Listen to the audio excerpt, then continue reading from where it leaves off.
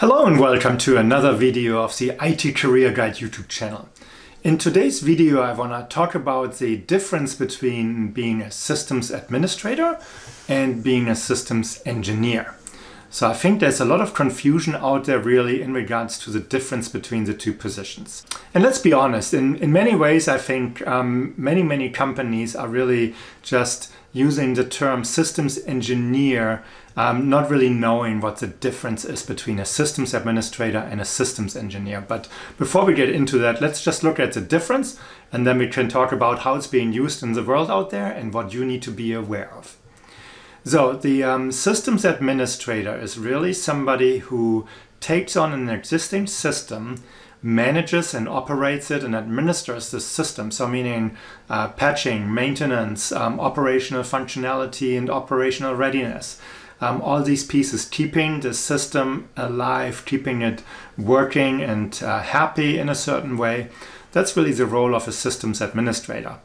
A systems engineer is involved in designing and architecting the system.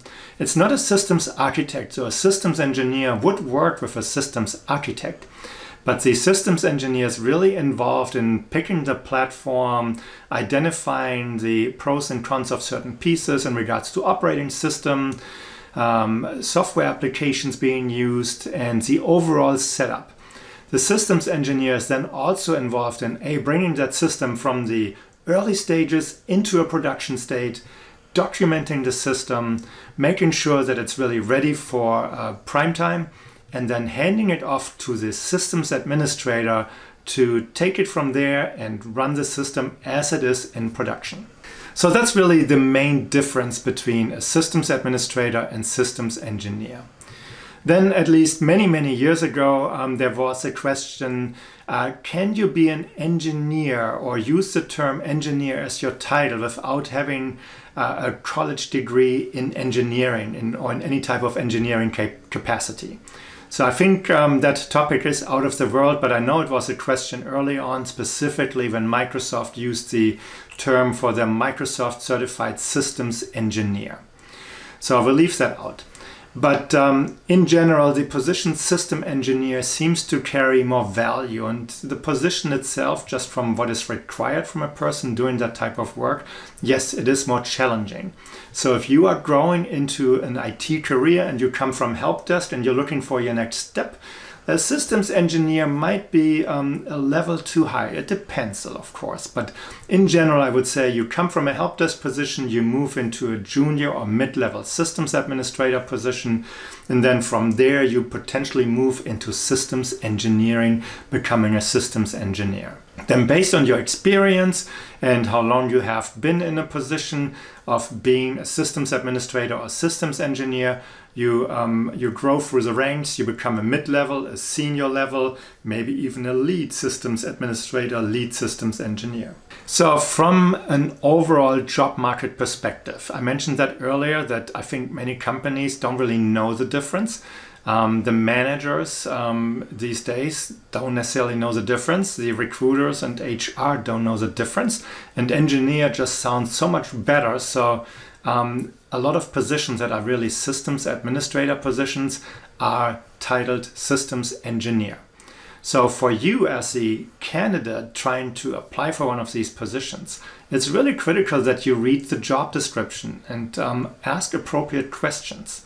So if you really want to get into systems engineering because you have that career path mapped out for you where you want to get into systems architecture, and you're applying for a job that is labeled systems engineer, but in the end you're an overqualified computer operator, a systems administrator, and don't take this the wrong way, I'm just trying to simplify this.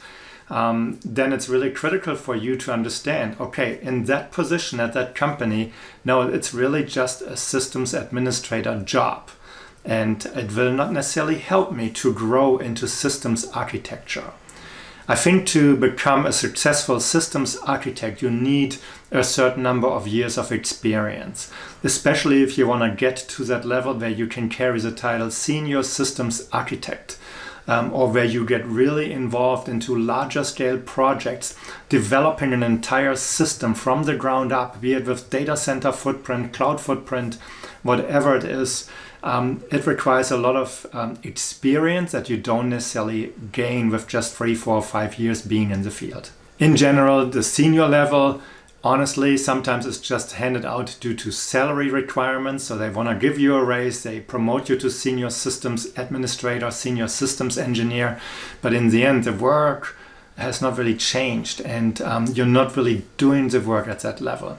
So when you go into the job market and you have your IT career path mapped out, be on the lookout for these job positions that really differ, that really shows a difference, and where you understand, yes, this is a position that really includes systems engineering. It will benefit me. That's where I can learn something. That's where I can take on more responsibility. A systems administrator from the other side really is, when you look at it, and I mentioned it earlier, it's just a glorified overcompensated systems or computer operator. So, and in a certain way, there is some truth to that statement. Of course, you're operating systems, you're operating applications, you're managing existing infrastructure. And computer operator is a little downgraded, really. It goes back many, many years, I think, really, where you just click buttons in an application and you operate the system. The systems administrator is responsible for more. The systems administrator is responsible for the platform potentially, so meaning the infrastructure, servers, network, anything related to that, is also responsible for the application to run. So let's say you would troubleshoot an application that is running out of memory. Maybe identify that there's a memory leak and there's a software bug that needs to be fixed to prevent the memory leak from happening. So that's where the systems administrator comes in. You need to have good troubleshooting skills. You need to be able to respond quickly and calm under stress when the system goes down. So there are different challenges compared to the systems engineer. And in a certain way, it can be an exciting job. It sometimes can be reactive, but it also helps you to turn that reactiveness into an approach to become more proactive. And I think that's where, if you grow and you look at it from that angle, that's where your next step then will be, that you move into systems engineering. So when you go past the day-to-day work as an administrator, and now you understand the application with all its layers, and then you start working with systems engineers and systems architects, and you provide valuable input to them. That opens the door for that discussion. Hey, am I ready to be a systems engineer? And what will that next step look like? So I hope this was a good introduction into really telling you the difference between a systems engineer and a systems administrator. Just be aware, when you're out in the job market, not everything that is titled as a systems engineer is a systems engineer position. So you have to ask questions, you have to read and decode the job description, and just make sure that it's the right step for you. The title itself will not turn you into a real systems engineer. That comes from experience and from doing the work. And with your next career move, you want to make sure that you are doing the right step in the right direction. So I hope you like this video. Please give it a thumbs up. If you have not subscribed to my channel, please do so as well. I would really appreciate it. If you have any questions, please leave them down in the comments below. And then I hope to see you in my next video. Thank you for watching and have a great day. Bye-bye.